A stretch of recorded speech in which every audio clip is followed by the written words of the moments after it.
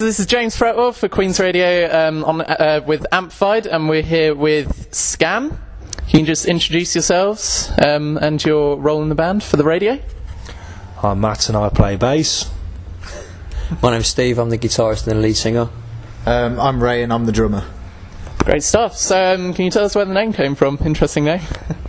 Well, it was when we started out, we went through a number of name changes, and we had to sit down one night and come up with a name that was a little bit more viable, because we were touring under some ridiculous names. At one point we were known as like Public Air and all this kind of thing. So we sat down one night with a few beers and we were trying to put together a name, and literally we had hundreds of names in a basket, and SKAM was popped in there, and we just decided that was the best one for us to go with.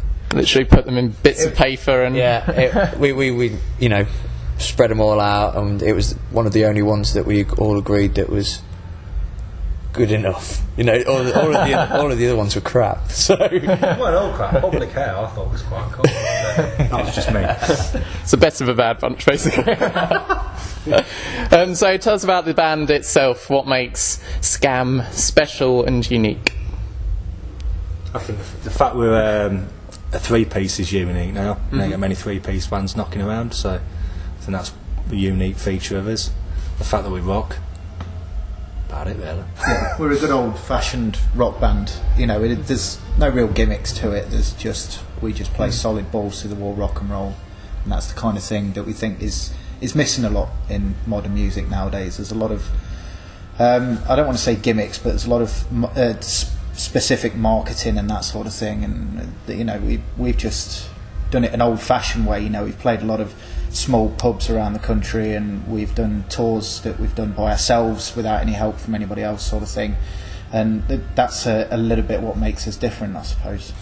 in terms of our sound, I truly believe that we grew up, the time when we were growing up, mainly like through the 90s and whatnot, there was lots of different musical styles that we were into, that, you know, the grunge scene, and like the tail end of glam coming out, and Guns N' Roses and that kind of stuff. And we've got really quite diverse musical tastes and influences, and you know, I'm into like some metal, like Pantera and that kind of thing, and we've just kind of put all those squashed together, and you'll hear, like in the songs that we play, you hear quite a lot of those different influences coming in at different points in the song. So I like to think that we're just an amalgamation of different styles. Just the best of everything, generally. Right. The cream. Yeah. Nothing specific. You take the best bits out of each genre, combine them, we get SKAM. Yeah. Awesome stuff. So at what point in your lives do you think you knew that you wanted to be musicians or even performers? Maybe you fell into it accidentally, I don't know. Well, for me personally, it was when I found out I wasn't good enough to be a footballer, so Everyone seems to say that. so I needed something else. But no, I mean, I've always loved music. You know, as a kid growing up, we never had the TV on that much. It was always music. It was the radio, or my mum and dad, my brother or my sister, they were all playing their own sort of music, so that's what kind of got me into it. And a lot of kids I knew at the time were playing guitar, and so I kind of strayed away from that. I didn't want to do what everybody else was doing. And then you know, there was people like drummers like John Bonham and Jimmy Chamberlain, who I listened to, and they seemed to be doing something really different, and that's what sort of turned me on to playing the drums. So that's why I personally took up playing the drums, and I've played in multiple different bands, because where we're from in Leicester, apparently there's only about 4 drummers, so you end up playing in loads of different bands. So in that respect, it worked out quite well. And then I met these guys, and we've just been sort of working hard ever since, really. When did you meet up, by the way? About 2007, 2008, I think it was. Yeah. It's been about 4 years, isn't it? Yeah. 4 odd years. I mean, me and Steve have been gigging together far too long to mention. But We've been in some corny little three-piece punk bands, and All right. you know, and living the dream. it's not very exciting, but just being young and being kids and wanting to get on stage and play very, very loud music, and then over time we've tried to hone it down and become actual I dare say professionals, but we're not. But you know, actually try and get better at what we do. Well, it's been in the past 4 years really that we've taken that direction. You know, when Ray joined the band, we've we've just achieved more, you know, and just played better gigs and just tried to push things harder. And like Steve said, just get a little bit more professional with everything. It wasn't long after Ray joined the band that we decided we needed to get better, and we actually started paying attention to how to play and that kind of thing. So, drink beer. Yeah, Ray was the key. Yeah, it was. The piece, true, yeah. The missing piece of the puzzle. Yeah, definitely. Yeah, it was just, you know, gave us that platform really to move forward and get better. So yeah, definitely.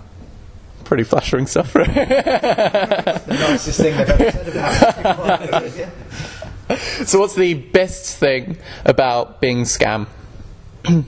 Going on tour. Gigging, definitely for me. Yeah. It's all about the gig. We put a lot of hard work in behind the scenes, and you just, you know, there's loads to do, and it all just comes down to the fact that you get to rock out for half an hour.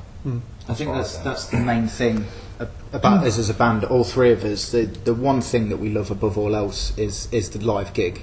You know, it's whether we've done covers gigs for weddings or birthdays, or you know, we've done a 20-minute set in some pub in the middle of nowhere to the bar staff. You know, we just love to play live, and we give everything we got every time we play, because you know, even if one person says, you know, that's really one of the best performances I've ever seen, I really like you guys and what have you. If they start to follow us, then it makes it all worth it in a sort of corny kind of way, but it does make you feel valued in a way when someone turns around and says, you know, that was a really good gig, I really like your music. It's someone appreciating something you've created.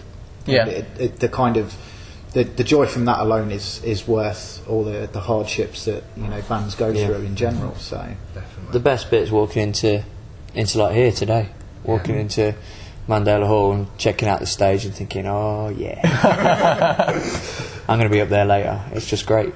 Yeah, absolutely awesome. So fantastic. Is this the first time that you guys have been to Ireland then? Yeah. As a band, you know, we've played sort of England, Scotland and Wales before, but we've never had the chance or opportunity to come over to Ireland, either Northern Ireland or, you know, Dublin or anywhere like that. Because you were there last night, weren't you? Yeah. We played Whelan's in Dublin. It was an absolutely fantastic gig, really good atmosphere. But yeah, we like we said, we really enjoy playing live. So if there's people out there that want to see us, we'll play. That's all we need really. If you're looking for a band, we'll play anywhere, sort of thing. We don't really care. It's time, like the 18. Yeah. You've got a problem when you can find us. Funnily enough, we sat down at the beginning of the year and just jotted down some things, you know, like a bit of an action plan, like what we want to do this year and that kind of thing. And that was before we managed to get on this tour. And one of the things that we said is by the end of the year we'd have liked to have played a gig in Ireland, and as it happens, we managed to do 3 in a weekend. So it was pretty cool. It must be great as well, like as you said, that you know you've been playing at pubs and weddings or whatever, which must be great. But you know, you must come to Mandela Hall and think, oh yeah, definitely. We've definite progression. All those years of hard work, and it's kind of come to this. We keep certainly keep giving ourselves little winks. Yeah, to sort of play in a venue of this kind of level, this stature. You know, some of the bands that have played here before, and especially at a venue of this size, is you know, it's something that all three of us as a band have dreamed of, and now we're sort of beginning to touch on that level. I wouldn't say we've made it just yet. You know, this is one tour support, but it's certainly a big step in the right direction for us as a band. So, I mean, I was a bit taken aback when we walked into the main hall today, because obviously when we played last night, Whelan's, it's kind of it's not quite the capacity or size of, more of a club venue, isn't it? Yeah. But don't get me wrong, it's a fantastic venue. But this is more sort of heading in towards the arena direction. And, you know, I was a little bit taken aback when we first came in, but I'm sort of, I'll get used to it as the day goes on. I'll get a bit more comfortable after sound check, I suppose.